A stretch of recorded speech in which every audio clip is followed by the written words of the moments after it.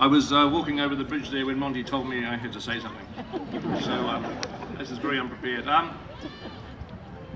You know, I think that looking at what's happened here, you know, having training of 100 young guys wearing these uniforms, the way that the city supported it, and looking at the crowd and so many people carrying, you know, photos of their ancestors and things. You know, I think that Gisborne's probably the only city in the world that could actually pull this off.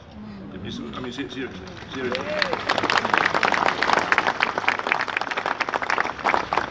I mean, when Monty asked me if we could do 100 uniforms, my first response was only 100.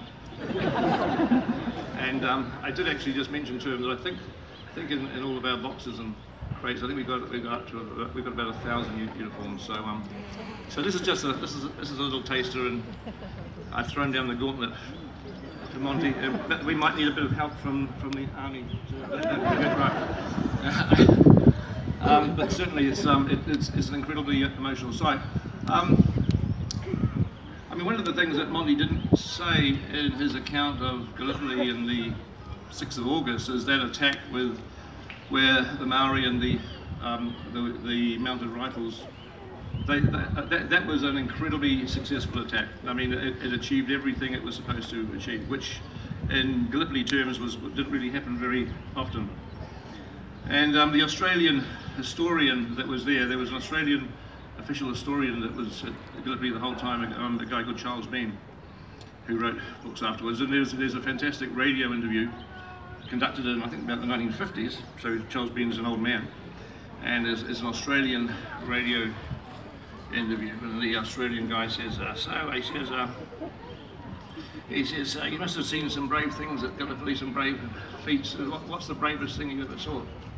And Charles Bean says, it was when the New Zealand Mounted and the Maoris attacked the foothills. And the Australian guy says, what? And then Charles Bean goes on to describe how he thought it was the greatest feat of arms that he witnessed. He goes on and on and on. The Australian guy says, was there anything brave the Australians did that you saw? He sort of cuts him off. That was very, very funny. And so the Maoris and the Mounties went ahead. They had to clear the Turks out of the hills because the idea was to capture the top of the hill, which was not their job. The New Zealand Army was behind them, but they wanted a clear run up to the top. So the Mounties and the Maoris had to do the hard work in the dark, as Monty says, with no other bullets and the guns, and they had to do it in complete silence because, you know, there's Turks all the way up the hill. Of course, the first attack, the first trench that they capture, the Maori guys do a Haka, which is, and the British officers are going, oh God, shut up. And in every trench that they capture, Haka, and the Haka will run. So it was the most unsilent attack that anyone could ever think of. but completely successful. And when the New Zealand infantry made their climb up the hill, you know, which was now free of Turks, they came across a Maori bloke, you know, halfway up the hill, sort of a rather overweight soldier, sitting there with sweat running down his face. He says, "Well, these Turkish buggers, God, they run fast," because they literally had just driven the Turks away and up, and in the fairly brutal combat. But the Turks just fled a bit eventually.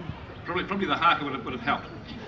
But anyway, I just want to thank everybody, as Monty did, that supported this and the training, and thank the guys, and him was fantastic. As someone that's read a lot about Gallipoli, and I've read about them doing it, but I've never ever heard it. So this was worth the entire thing for me, just to hear that hymn. So it's fantastic. So thank you so much for all your support, guys. Thank you for all the hard work. Are they still scratchy, the uniforms? The boots still sore? And thank you all for turning out and supporting this in the way that you have, and thank you, Monty, for inviting me. Thank you very much. Thank you.